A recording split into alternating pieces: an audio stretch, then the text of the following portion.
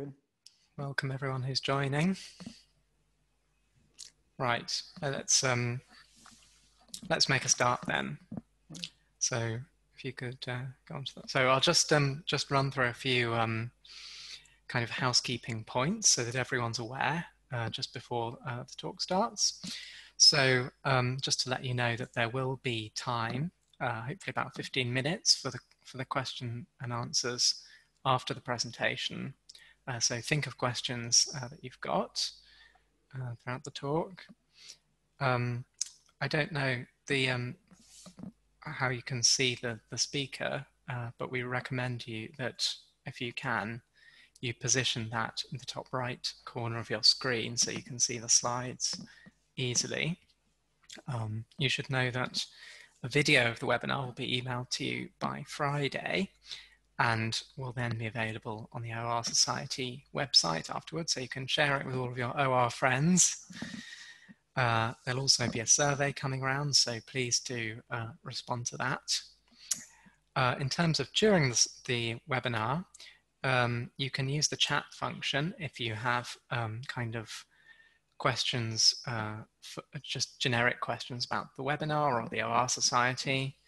But if you've got a question that you want to ask the speaker at the end of the talk, then please use the Q&A function. So don't put questions for Stephen in the chat, please put them in the Q&A.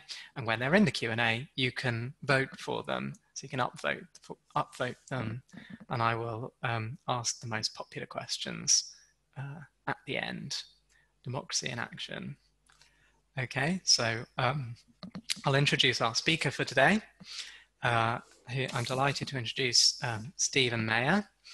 So Stephen is a lecturer at the University of Exeter, but he has an extensive background in OR and optimization solver development, which started with his PhD in OR in Australia. From there, he moved to the Zuse Institute in Berlin to do a postdoc where he was developing mixed integer programming solvers. So he has kind of extensive experience with that. And then in 2017, he was awarded an EPSRC postdoctoral fellowship, which he carried out his research first at Lancaster University and then in Exeter. So aside from that, he has a long-standing interest in beer and beer making, having made his first home brew over 10 years ago, I understand. And he's been to lots of breweries. So this talk is really a combination of all of those interests in OR, optimization solvers and beer. And I'm sure a lot of us already know about the optimization of beer consumption, but I'm sure we're going to learn something about the optimization of beer production today. So I'll hand over to you, Steve. Yes, thank you very much, Edwin, and thanks for the nice introduction. And thank you everyone for coming along to this webinar. And so this is, I guess, it's a little bit of a story of I guess, my process in trying to see whether optimization could be used within the beer production process. And so I'm going through from more of a, I guess, it's the development process of going into an industry project from I guess, a more of a fun side of the fun industry, and talking about how I developed the model over time to then come to what is, I guess, a usable product for breweries. So where this all really kicked off was that I was sitting in a brewery, and I just was I looked up at looked up while I was drinking a beer there, and I saw this whiteboard, and it looked a bit like this. This is not actually what I saw. This is something that I made up myself to use later. But so it had the days of the week, and then it had certain tasks that need to be done on that day, or on each day. And you could see there's sort of grouped together in different things. So there's like the brewing of a beer, the packaging of it, preparing it, transportation. Now all these things, this is what I was making up from memory. It's not actually what happens, and I now know if I were to do this again now, it would be a very different board. But you see how there's a bit of a flow. So the green will go through, so you'll have this batch number. So on that IPA, you've got B122, and then that is going to be brewed. So it gets packaged a little bit later. And then you have different, so then you have the prep happening before the brewing. And so you have this flow going through the system. And so from this, so when I realized that, I looked at it and thought the first thing was, oh, that's an optimization problem. And so the next step was to write a blog about it. And so I decided to put this on my website, Optimization in the Real World, to talk about how you could potentially use optimization within a brewery. The main thing about this optimization problem, and the way I thought about this, was that it was like a machine scheduling problem. And so the machine scheduling problem from the point of view that your jobs are the beers that you're going to be making. And then you had a number of machines. So the brew kit, fermentation vessels, and whatever equipment that you have in the brewery. And so you needed to assign these jobs to the equipment, but in the right order, to be able to satisfy some objective. And so what that objective is, it's not exactly clear immediately, but there is some job shop scheduling or machine scheduling idea behind what would be done in a brewery.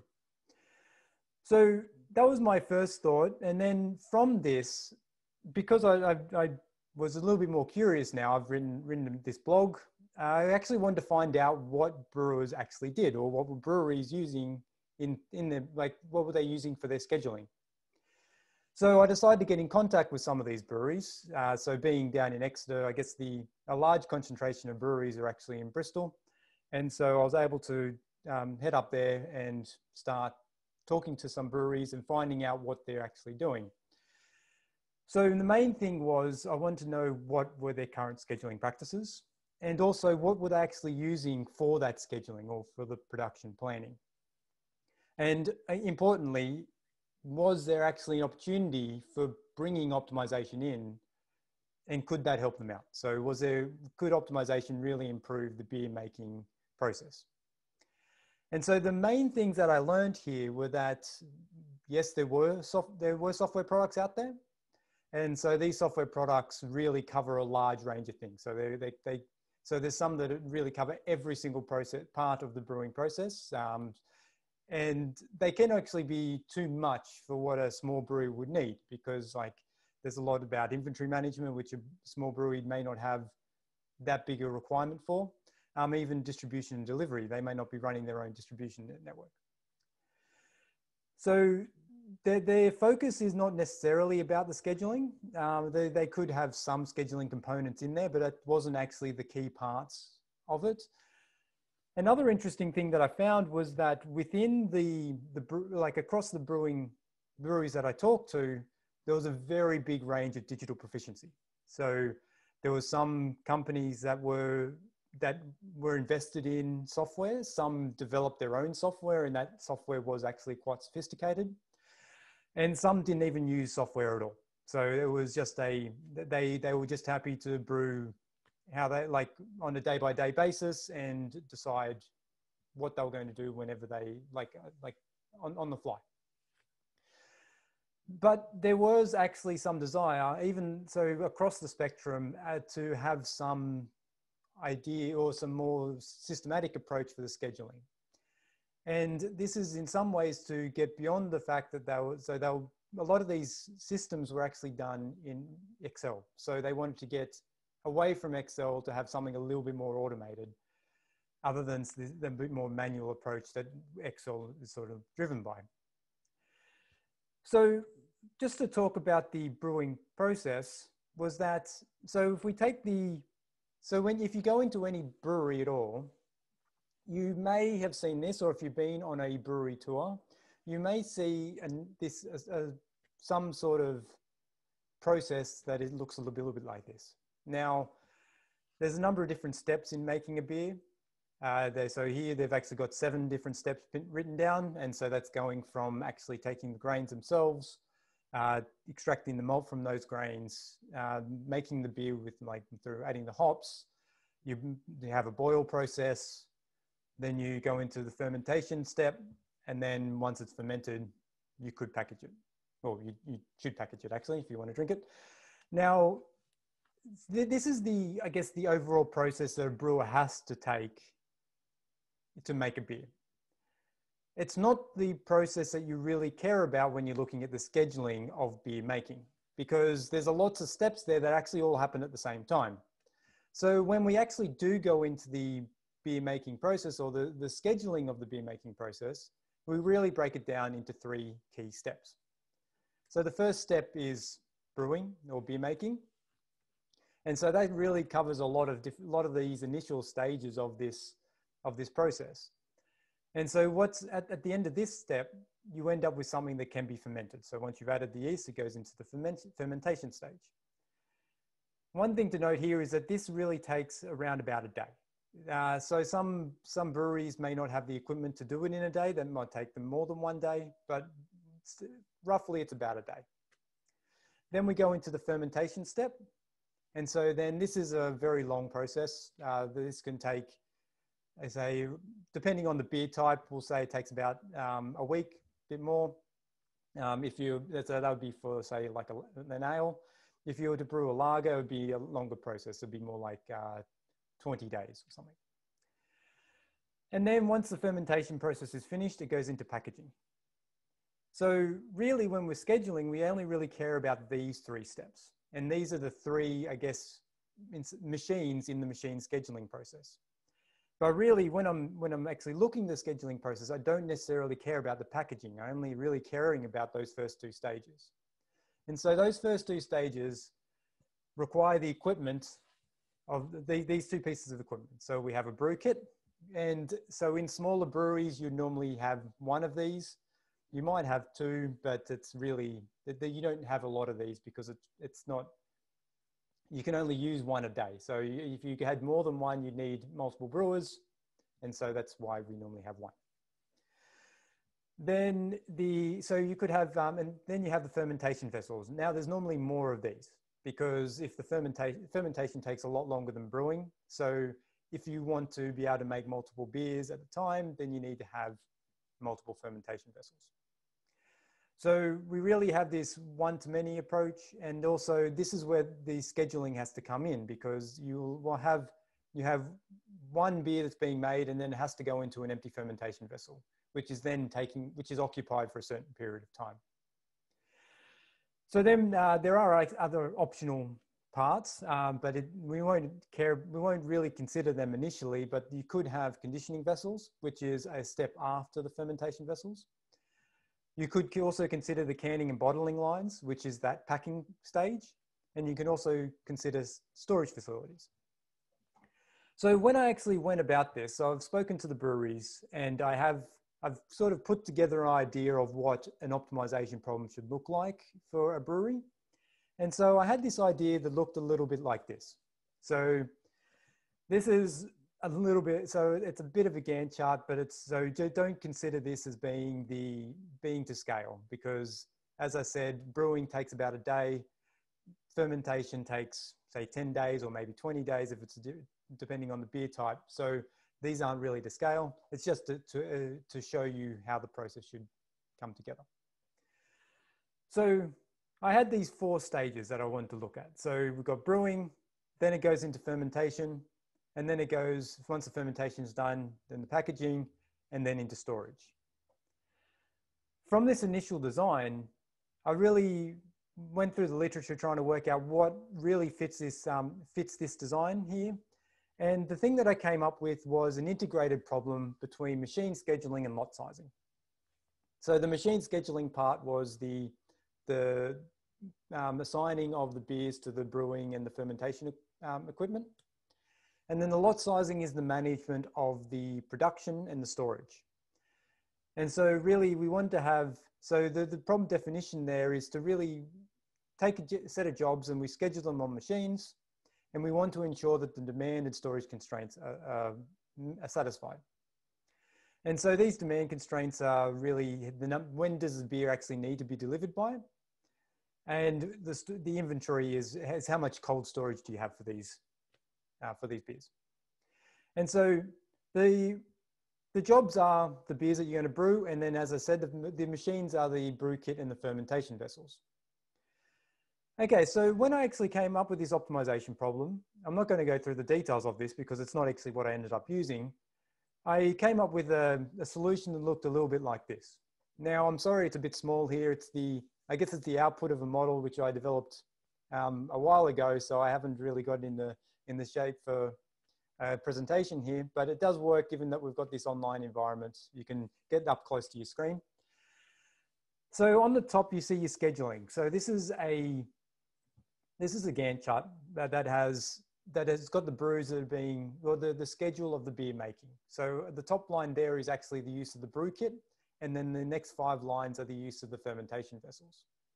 And so on the right, you'll see the different beer types that we're making. So we've got a West Coast IPA, a Stout, a Session IPA, Black IPA, American Pale Ale, and then this one called Noble. Now, we have these different beers that are being brewed. And so in this case, they're taking 2 days each. So we can only brew 2 beers a week. And so you can see why there's this clusters of beers that are being brewed together, because over the weekend, you're not doing any brewing. But then as it goes further away from the start of that time horizon, you've got a bit more spread out. And that's just because of the objective function we're using in that case. Now I want to put your attention to the red bars. And so with the red bars, we actually have the second line here, which is the inventory and the orders. So the orders are I guess the bars on that second graph, and the inventory are the lines. And so in this prototype, which I developed, I looked at inventory as being one, once you finish a beer, it's just that you have one of it. Like it's just the block completion of a beer, not breaking it down into its kegs and bottles or cans. So this is just from the prototyping point of view. And then when the order is satisfied, then the inventory will drop down. And so you can see how the line jumps up once one of the beers has completed brewing out of fermentation vessel 1. And then we have an order that's come in, but then that doesn't jump up again because the beer is just completed at the end of fermentation vessel 5. And then the inventory will drop down when that order is taken just after September 1st then. And so we see that again happening. The inventory jumps up again just after September 15. Now, this is the integrated lot sizing and machine scheduling problem. Now, I took this to the breweries and just to see whether it was actually worthwhile. So this was a prototype. I wanted to see whether it would suit their needs. So the feedback was inventory was not really much of a concern. So normally the beers are made and then they get distributed fairly quickly. Storage isn't that much of an issue. Cold storage, they generally have enough capabilities to store the beer that they're producing. And also demand wasn't really that much of a concern for them either. They were brewing as they required it. And it's also quite difficult to forecast. So there are some forecasting systems out there, but it does become difficult. And generally you're brewing similar beers a lot. And so you just keep the regulars going and then you have specialty beers on the side. So they weren't interested too much in this inventory order aspect of it. And also it didn't really work from the visualization point of view. However, what they did like was that Gantt chart thing. And so that was quite useful for them. And it did match some of the tools that they were using in the past. So that was something to really push ahead with. And I needed to look more on this machine scheduling point of view as opposed to this lot sizing idea. And so that took me to the first iteration. And so I updated the design so I dropped the packaging part. And so really there's only 3 steps. And this is the 3 steps that I showed you in that complete brewing process that I talked about initially. And so we've got the brewing, the fermentation, and then packaging. So I'm going to go into more detail about this model because this is the model that I'm actually using. And so I'll actually go into the design of the mathematical model to give a little bit of a background and for those people who are actually interested in the mathematics of it. So really this becomes a multi-stage parallel machine scheduling problem. And so the reason it is multi-stage is because you have those 2 steps. You've got the brewing step and then the fermentation step.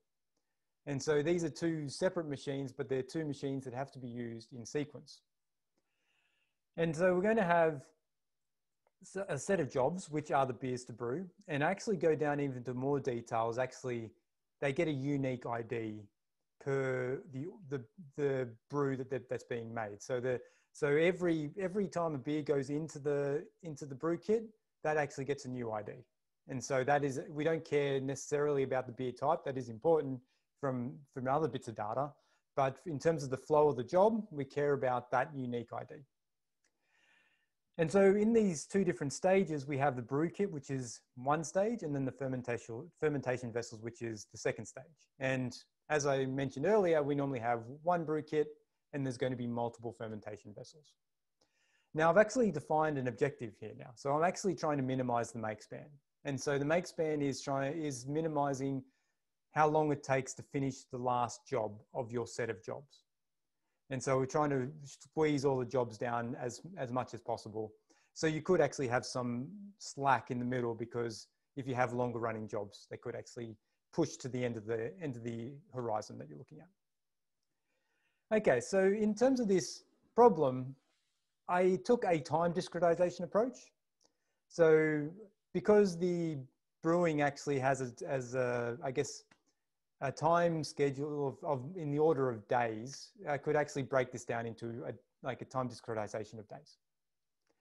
I had some variables which define when an item or an order goes into a particular piece of equipment. So these XIKT variables are saying whether order I goes into brew kit K in time T, and then the Y variables are for fermentation vessels. So order I going into fermentation vessel V at time T. And so these are the key parts of the model. And so one thing you might notice here is that I'm actually looking at just when it starts in the vessel. So I don't actually care about when it's in the vessel. That is all constrained. Well, that is I guess, dealt with in the constraints. So the constraints that are important here are, so actually this is the modeling step. So we actually take the brewery and we discretize it essentially. So now in terms of the constraints, so the first one is conflict constraints. So this is pretty obvious. You can't brew two beers in you can't use two pieces of equipment, the same equipment for two different orders at the same time. So really that's just trying to move it across into a different time period. And these are just very classic constraints for such problems. The next one is a sequencing constraint. And this is actually, sequencing is important from the point of view that we have these two different stages and successive stages. And so we really say that if a brew is going to be made in brew kit at time 1, then it has to be put into a fermentation vessel at time 2. And then again, if there's something being in the brew kit at time 2, then it has to go into a fermentation vessel at time 3. And so we have this time period as well, this horizon when the fermentation vessel is actually being occupied. And as I mentioned earlier, this isn't done by the variables, it's actually controlled by the constraints. So you can't actually use the fermentation vessel for a certain amount of time based on the fermentation time of that beer type. Another thing that's important, which isn't quite obvious here, is that the fermentation vessel actually has to be empty while you're using the brew kit for that beer. So in time period 1 there, we actually have, so we can't have a beer that's currently in the fermentation vessel so we have to have at least one empty fermentation vessel when we're actually brewing a beer. And so that's not actually, I haven't really mentioned that in the other stages, but it's something that has to be controlled through the model that you're using. So one thing that came up as I was doing some prototypes for this is that you actually needed to make sure that you penalize unscheduled jobs. And so this is to make sure, because so the shortest make span that you can have is actually not to schedule any jobs at all. And so that's an important step that you really need to consider. And then the make span objective is also an important thing. We could use different objectives. There's lots of literature on the objectives that you could use for machine scheduling. I chose make span because it's an easy one to explain and it fits the purpose relatively well. Okay, so I built this system and I put this into, I guess I took it to the breweries again and started talking about how useful that could be for them. And so this machine scheduling approach was actually, it worked quite well. And so they liked the idea of it. So they weren't up to the stage of using it at this point, but it really gave me something to go on to discuss what needs to happen, or what do they need to be able to use this scheduling process. And so it wasn't until the point that I gave them something that they could actually look at and really understand, that they could tell me of the other details that actually needed to be considered. And so there are actually, so these things are actually just very subtle details that you don't necessarily think about until you really get into the modeling aspect of it. So the important parts here are actually, brewing happens on specific days. And so this is really related to the fact that you have a brewer who's going to be doing the brewing, and they may actually not work 5 days a week. You can't, they may not, you may want, you can't brew on weekends because for obvious reasons. And so you need to know when the brewer is actually going to be working. And so so that really dictates how you can schedule your jobs. The fermentation has to complete on a weekday or a working day, because stuff needs to happen. And so you need staff to be able to do that when the fermentation ends. The good news with that, though, is that you can actually leave a beer in the fermentation vessel for a number of days beyond the fermentation time. So the actual fermentation time is actually just a minimum. You can actually extend that to be able to get you to an appropriate day. So really this just restricts, so it doesn't really restrict when you can do the fermentation. It just means it restricts when the fermentation vessel is going to be occupied. Again, it's not too much of a restriction, because this would be more like if the fermentation vessel, if fermenting ends on a Saturday, it just means it's going to be pushed to the Monday that it'll be ending. Now, this isn't totally true, because you do have the case where you have a specific staff member to do the packaging. And so if you have, and so in that case, that staff member may only be working on certain days. So you need to be able to, you need your fermentation to end on the days that that staff member will be there to do the packaging. Now, again, it doesn't really restrict when you start the brew, but it does actually restrict, it does mean that you could be using that fermentation vessel for a much longer period of time than what you could potentially use in the most efficient solution. Then there's also the extra step of conditioning. So some of the breweries that I was talking to didn't have conditioning vessels, so it wasn't a concern for them, but then some breweries did. And so after fermenting, the beer could then actually go into the conditioning vessel. And again, it has a minimum amount of time that you want to go into the conditioning vessel. And then you have the same concerns with the conditioning as you do with fermenting, where that you have a minimum amount of time, and then also it has to end on a working day, or it has to end, and it definitely has to end on the packaging day. So these are all subtle details that only really come about after that discussion and this iterative process of developing an optimization model for breweries to use in their scheduling process. So some other practical considerations that we need to look at. And so this is from beyond just the optimization point of view. So this optimization is actually only a really, really small part of the complete scheduling tool. So the optimization is an important part of it, but it isn't actually what the user was going to use most of the time. They actually were going to be more interacting with the visualization and the way of entering and modifying the schedule as opposed to optimizing the schedule itself. So you needed to really provide this flexibility into a system to allow the user to be actually able to adapt to that. So these such things as fixing tasks in the schedule and then being able to re-optimize over that, changing the length of time, because the working days may change, but they actually may not change for the full time horizon, but only for particular beers, or you may want to ferment for a little bit longer. So different things. So you might want to just subtly change things, but these need to be considered, or the ability to be able to do this and then actually reflect it in your schedule is a feature that had to be brought into the scheduling tool. We also had to work out whether there was, or introduce this ability for, I guess, prioritizing how the job should be run. And so this is done through the putting in start dates and end dates for the particular job. So when you want it to be completed by, or when you would need it to be started by. Also, this is supposed to be for generally for breweries. So the breweries have different equipment, pieces of equipment. They're all different sizes. So we needed to really make it so it was flexible for different breweries, and also if breweries decide to grow. So whether they want to add fermentation vessels or add conditioning vessels.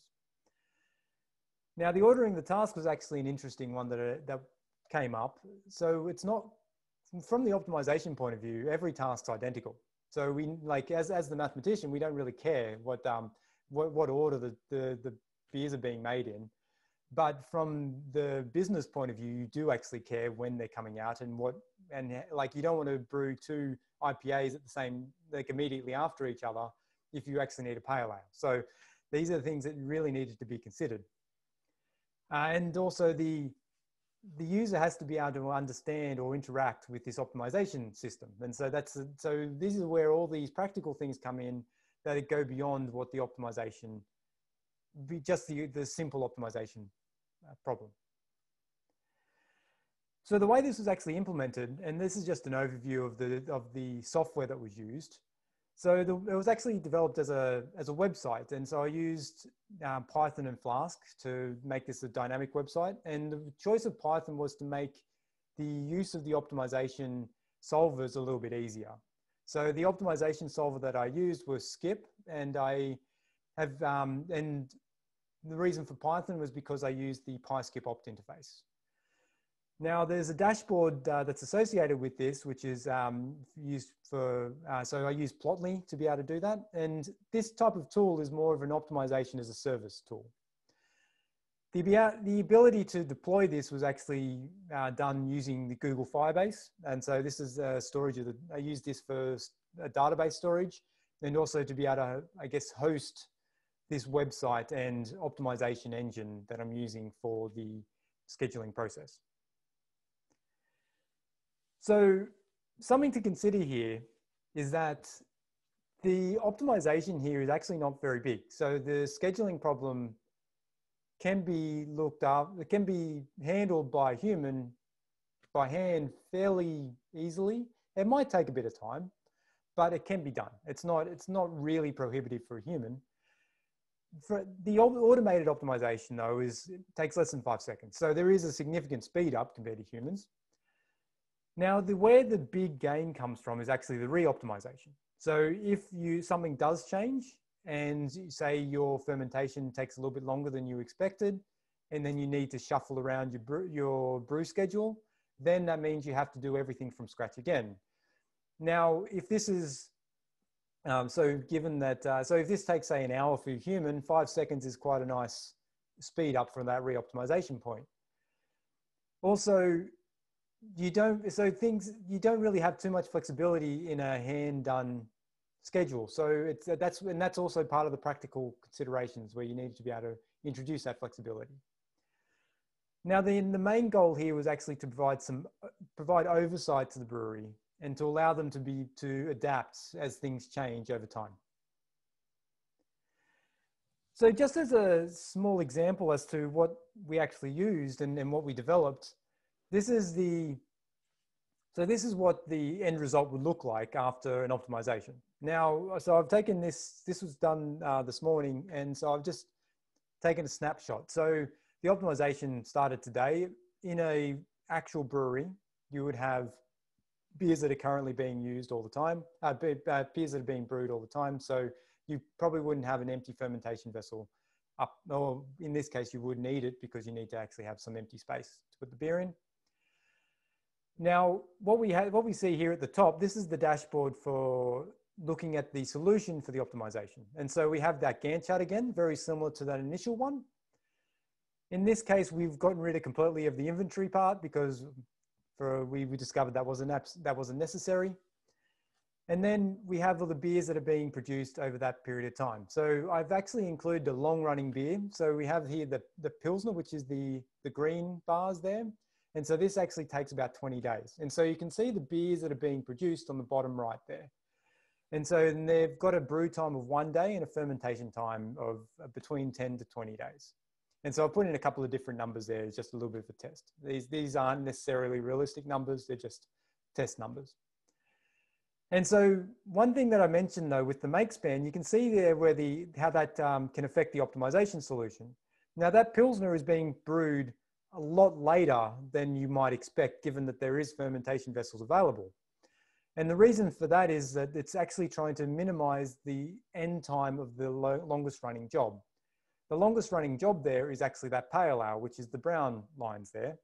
And so the Pilsner actually runs until the end of that pale ale, and also until the end of the, and so also to the end of the, so the IPA is actually the brown one there. So the pale ale and the IPA. Now, if we had a different objective as to minimize, we actually try to have the earliest scheduling of all jobs, then we'd actually see a shift of everything going to the left. So it's really dependent on the objective function that you're going to use. So this is where we see that it's actually possible to, I guess, use optimization, but really we need a full scheduling tool around it to be able to introduce this optimization into the scheduling process for beer production planning.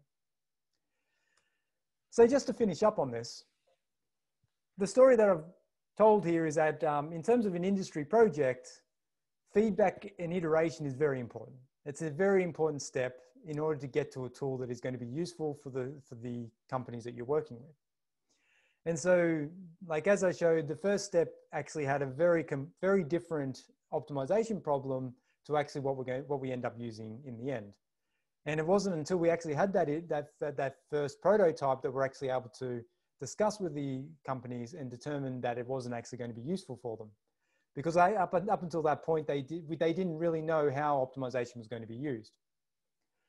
So in the end, we developed this multi-stage parallel machine scheduling problem. And this seems to work quite well. And it actually is very flexible in allowing us to extend to that extra conditioning vessel, to adding conditioning vessels, because it is just another stage within this process. And it really works well in this time discretization. Time discretization doesn't work in cases where you have like a large time horizon, but given our time steps are just days, it is very effective in this case. And we do have a very fast optimization solution here. Now, given the problem sizes aren't too large, the biggest gains here are actually the re-optimization. And so this is something that I think can be very useful for craft breweries and small breweries to be able to try and build to be able to, I guess, adapt as things change over time. And so this is a tool that we have made available for craft breweries, and it's trying to, I guess, help support manage their operations. So thank you very much for your time, and yeah, I hope you enjoyed the talk.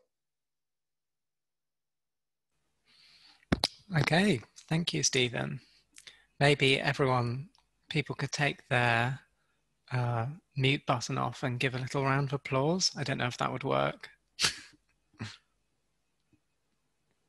No? Thank you. Okay.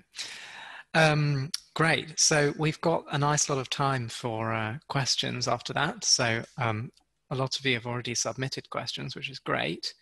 I think if you click on the Q&A, you can actually go and upvote the questions that you most want answered. And of course, you can ask more as well. Oh, I see. Right, you don't have a mute button, but that's fine. We know you're clapping at home, so. Yeah. So we can kick off with the first one, but please do keep asking them and upvoting during the process. Which is, can you talk a bit more about how you built the penalty parameters?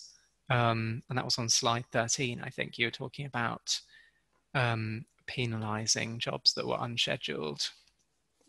Yeah, so it was really just it was just a big M constraint on that case. So if we did have an unscheduled job, then it was going to, so then it just made the binary variable got switched on with this big M, and then that was the penalty that was added to the objective. So it wasn't really, yeah, so I didn't, it was really just to design. The design was to make sure that we had every job being scheduled within that optimization, and so that penalty doesn't really come in. It's just because our time horizons are big enough to make sure every job can actually be scheduled. So we'll never actually get hit by using that penalty. So So it you doesn't just ever come into the objective. schedule everything. Yep. Yeah. Okay, great. So the next one is, have you looked at similar batch producing industries? For example, antibiotic production and dye stuffs. So no, I haven't actually looked too far beyond just the brewing industry. So this is just something that started off as a side project, and so it wasn't really a research project initially. And so now I've gone into this a bit more. I think it's becoming more of a research project that I want to look into. So it's actually nice to hear about other areas that I could look into, because it's something I wasn't initially. Scheduling isn't my area of expertise, so this is something I'm sort of developing as I go along.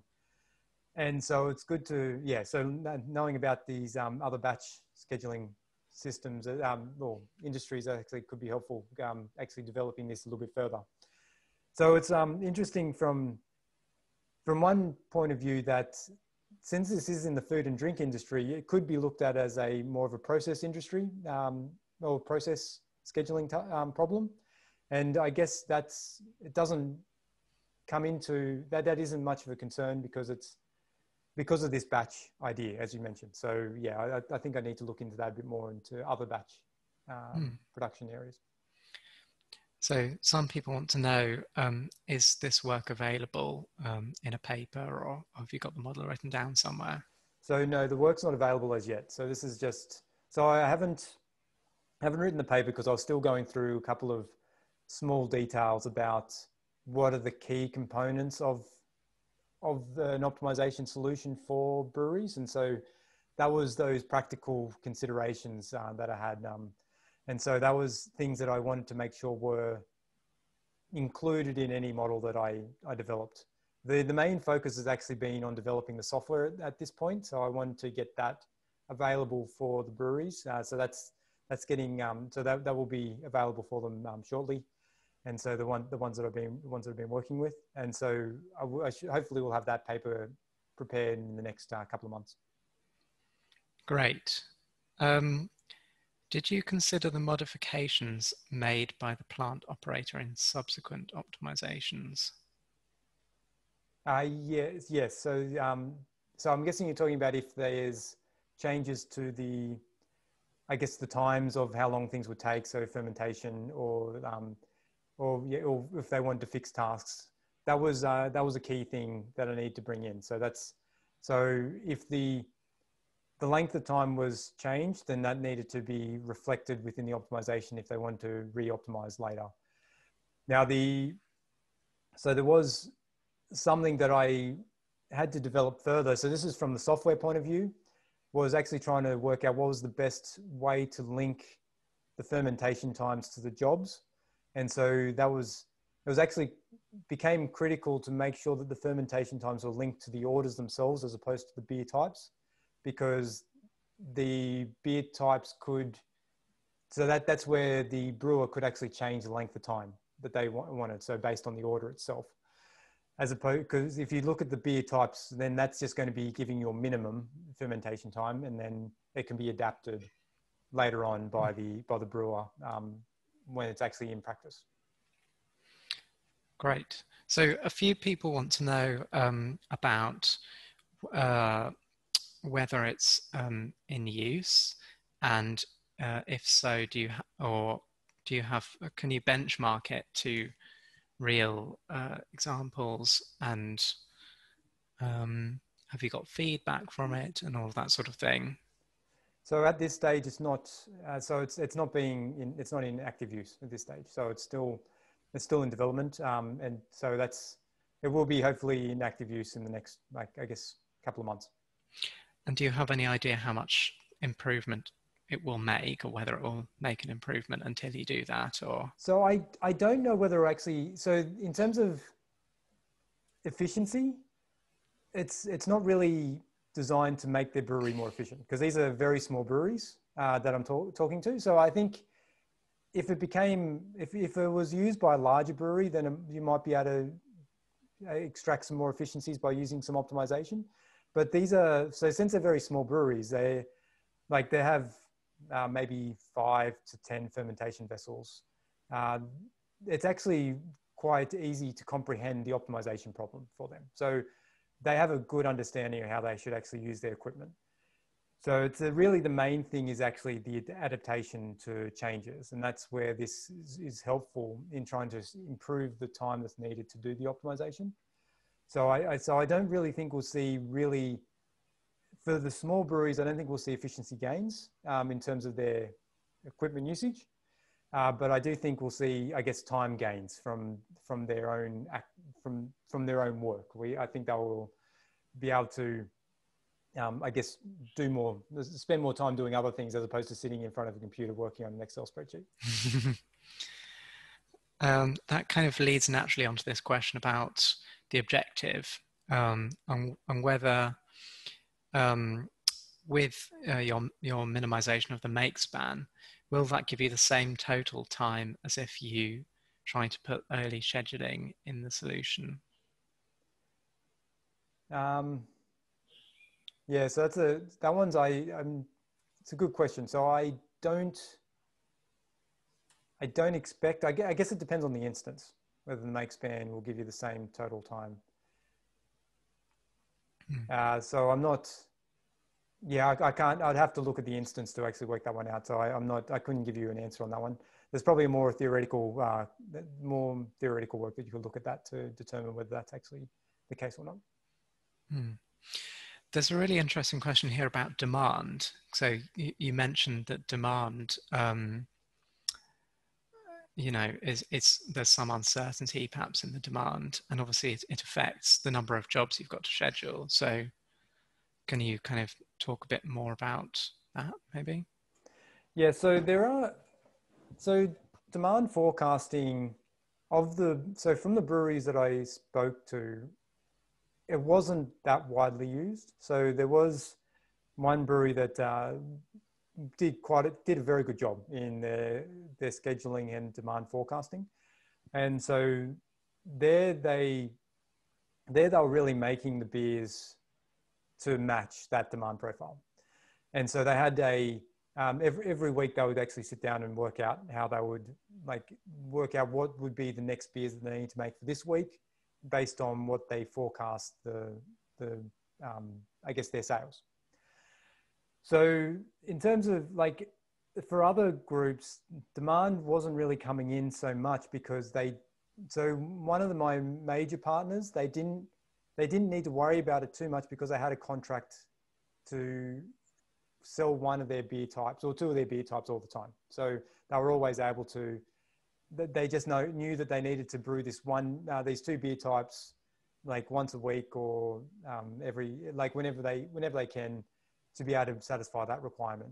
And then they just use the other equipment for special brews.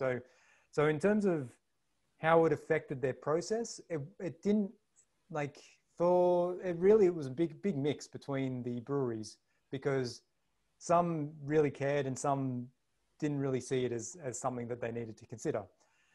So it's really I myself haven't really looked at the demand, and that's something that you can. So I think from a good forecasting model, you can actually you can work out what your demand profile is quite well. And there are effective tools out there. And so there's lots of research being done on forecasting. I'm not sure in this particular space, but if someone is interested in this, I would recommend going through, I guess, forecasting literature to determine if that's something that would be useful for you. It can be quite valuable to use forecasting in brewing, but it wasn't always needed for the breweries that I talked to. Great. There's two questions about re-optimization here. So how often is re-optimization would it typically be needed during the brewing process? And therefore, do you know sort of how much time would be saved from re-optimization? Yeah, so I would almost say, so it's at least once a week that you need to do this, because that's when they'd be looking at their schedule at that probably that frequency. So it could be more frequent depending on whether you have changes in your, I guess, the ingredients, or changes in your, I guess, contracts that you've trying to satisfy. So we're probably looking at maybe a couple, like at least 1 hour a week, possibly 2 hours a week that you'd be saving with this. Great. Um, so, what about uncertainty in the model as well? And that's a big thing kind of in OR models, generally a big challenge. So is there uncertainty over the fermentation time? Somebody wants to know. Yes, actually, not really. So the fermentation can be controlled quite well, because these fermentation vessels are cooled, so they can maintain a constant temperature within them. And so that means they generally know how long it's going to take. So one of the breweries I was talking to did have some uncertainty around their fermentation, just for other reasons. And then, but like really, it's quite well known how long things will take. So the Maybe uncertainty if it's a might be new beer or something. Yeah, so there could be a new beer. It could be in. So you might be a difference. So there could be a difference in a day, but I think most of the time it's fairly well known. So that would be an interesting question to look into a bit more, to see whether you could extract more efficiency from trying to push towards the most efficient fermentation time. Because if it is on the order of a day, that you could have some variability, then that is actually quite a lot for the brewery, because it could actually mean like you may not be able to brew this week and not have to wait 2 more days for the next one to go in. And so there could be a good question to actually ask whether you could potentially shorten that minimum fermentation time to allow to be able to extract more out of your equipment. So there's another good question about the objective here, and they're wondering, would maximizing the production value over the planning horizon be of value rather than minimizing the make span? I suppose this comes down to what you've been talking about with the breweries, what they want to do. Yeah, so that I actually don't have figures on the production value, so I don't know how much, like what they actually get out of their beers. So to me, every beer is the same, and so that's there would be like that is actually a very good point to look into, like how much they're going to be making out of this. And I think that's something again, I should go back to them about that, because it could be an important thing to really make this more effective for them, to be able to try and extract more out of their work. But I mean, could you just maximize the number of beers or something? You could maximize the number of beers, yeah. So, yeah. But they're all being brewed anyway, so it's probably not your maximization is it's going to be an identical solution. We'll probably just have probably 2-3 more questions maybe, and then call it a day. But somebody wants to know, given the fast reoptimization times, have you considered sensitivity analysis of the input parameters? So, for example, changing the number of vessels, or something like that. I think so. That's something where I see this actually having some value. And so from the scheduling point of view, like as I said, it's capable for a human to do this. So, but what I guess investment decisions are things that you might want to take a little bit more care over. And this is where you could actually evaluate whether adding a new fermentation vessel is really going to help increase your production by a lot. So, or you could actually assess whether you actually need the extra fermentation vessel that you currently have, or whether it could be used for other services, because you can actually outsource the use of this equipment to other companies. So like soft drink blending is another thing that can be done in a fermentation vessel.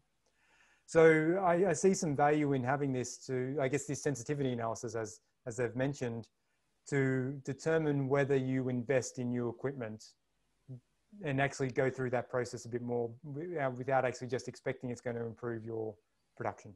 So I see that as a good use of this tool. And then, yeah, maybe we'll make this the last question, but two people are wondering about byproducts. So yeast, or carbon dioxide or other things that they might use in the production. Are there opportunities there to optimize those, the process involving those? For example, do they have to recover or? Yeah, that is actually a good point. So one of the breweries I worked with, they actually have some agreements with like the local community to, I guess, take away some of these byproducts. So like not the carbon dioxide part, but some of the other.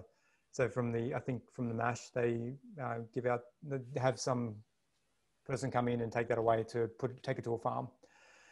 And so there is I guess some cooperative aspects there that could be brought into the model. And so because there are costs associated with this, but there are also benefits from having these other products being used for other purposes. So this is something that I haven't considered in the model, but it is something that would actually be quite interesting to consider in that model. Great. Okay. So it's 2:00 now. So there are a few good questions left, but we may not have time to go through all of them. I don't know. You might be, if it's a quick answer, you might be able to type an answer to them. But I think we should stop it there, else we could be going on forever. So thank you very, very much, Stephen, for the presentation. It was really interesting. I think looking at the comments, people really appreciated it. Okay. And thank you to everybody who's asked a question as well and watched. We really value your participation. Yeah. Thank you very much. Yeah. Thanks, Edwin. Okay.